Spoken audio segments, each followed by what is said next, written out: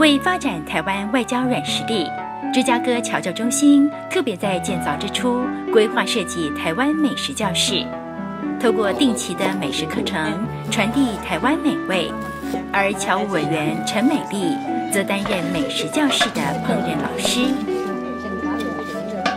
我在1972年11月来到美国，已经快40年。那很多人就问我说，可不可以教台湾美食？一般的我们台湾来的家庭主妇，我煮什么，他们都可以接受，都很好吃。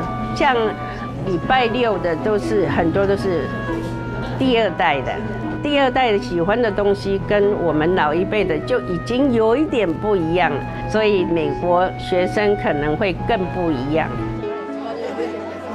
为了让台湾美食更加符合当地民情，陈美丽也设计了多套食谱，让台湾美味在不同场合也会有不同方式的呈现。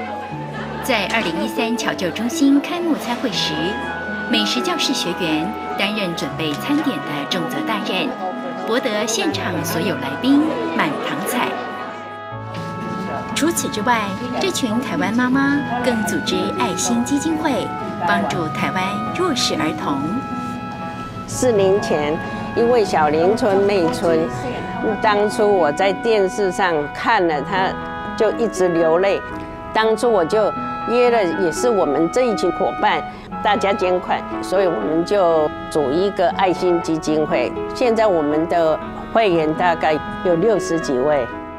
侨胞心，台湾情，这群台湾妈妈着实拉近了台湾与芝加哥的距离。